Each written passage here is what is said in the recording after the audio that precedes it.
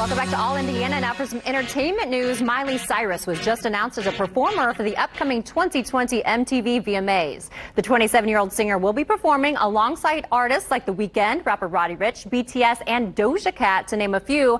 Miley said, "It's about to get freaky. I can feel it. I hope you're ready." She also just released a brand new single, Midnight Sky. The 2020 MTV VMAs will air live on Sunday, August 30th at 8 p.m. Oh, Kelly Clarkson, she's set to host the Billboard Music Awards in LA. Kelly will return to host for the third time. The Billboard Music Awards are set for October 14th. Well, high-quality, full-length clips of Elvis Presley's historic performances on The Ed Sullivan Show can now be seen on YouTube for the first time. The show's official YouTube channel is rolling them out over the next 3 months as a special tribute to the King. Now, the first batch begins streaming this week. Fun fact, his birthday is January 8th, and I know that because that is my birthday as well. Well, as if, Clueless is coming back. It is, and this time the spotlight is not on Cher, rather on her bestie Dion. Okay, a reboot series of the classic 1995 film is in development. The show is set to focus on Stacey Dash's character, Dion Davenport, described as a bisexual, tiny sunglasses-wearing, oat milk latte and Adderall-fueled girl, and how she deals with the pressures of being the new popular girl in school, okay, while also unraveling the mystery of what happened to her very best friend. Jennifer Hudson, she's doing a lot of good in Chicago. The Oscar-winning actress and singer handed out 2,000 backpacks filled with school supplies to needy students in her hometown. The supplies included face masks and hand sanitizer. And two-time Oscar winner Hilary Swank is giving us something to binge. Entertainment Tonight's Nichelle Turner has an exclusive look at her new drama that is truly out of this world. So just remember, the further away I get, I'm actually getting closer to being back to you. That suit, it had to puff you up a little bit. Yeah, I mean, look, I wanted to be an astronaut before I wanted to be an actor. Wow. So when you put that on, it's like, whoa. So just how did Hilary prepare for her role in a way? Well, she spent 5 days at space boot camp, and scenes like this required the 46-year-old to be suspended from wires, sometimes up to 2 hours a day.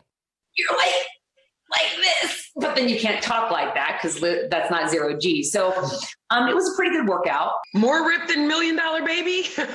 No, because then my legs are like, just dangling there, you know? Wait!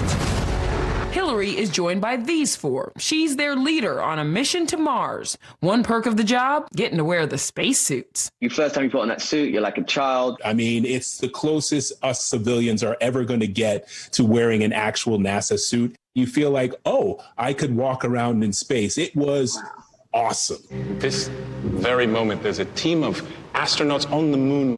And while the 10-episode series, which starts streaming September 4th, is set in outer space, it's also a love story. The Good Wife's Josh Charles plays Hilary's on-screen husband, who's still on Earth with their daughter, played by Talitha Bateman. The only way to communicate is through video calls. It's kind of like eerie, the parallels between reality and the TV show. And you would think we almost filmed this having heard about the virus and been like, oh my gosh, we have to get ahead of this. All of the emotion and the intimacy and intensity that you all have to portray, and you're not anywhere near each other. I just tried to take everything that I was feeling and how much I hated doing scenes on sort of Skype or whatever, and put that into the scene. You're my reason to hold on tight. And we'll have much more on the next Entertainment Tonight. I'm Nichelle Turner. Now back to you. Thanks, Nichelle. And file this one under not shocking. Charlie Woods, the 11-year-old son of Tiger, won a junior golf tournament in Florida. Charlie finished with no bogeys and 3 birdies, topping the leaderboard. Tiger was not only at the event, he also was Charlie's caddy. How cool is that? Not surprising. Kind of how he developed under his dad. You know, I remember we used to cover Tiger all the time, and I've watched him from a teenager all the way to, you know, as an adult now. It's just kind of crazy. Talk about pressure, though, for the other golfers, the other players. Like, that's Tiger Woods' kid. Talk about the pressure he's under. Yeah, yeah. Exactly. I'm not so worried about the other, you know, because they want to make his life hard, right? That's pretty cool, though. Yeah, pretty cool. So congratulations to them.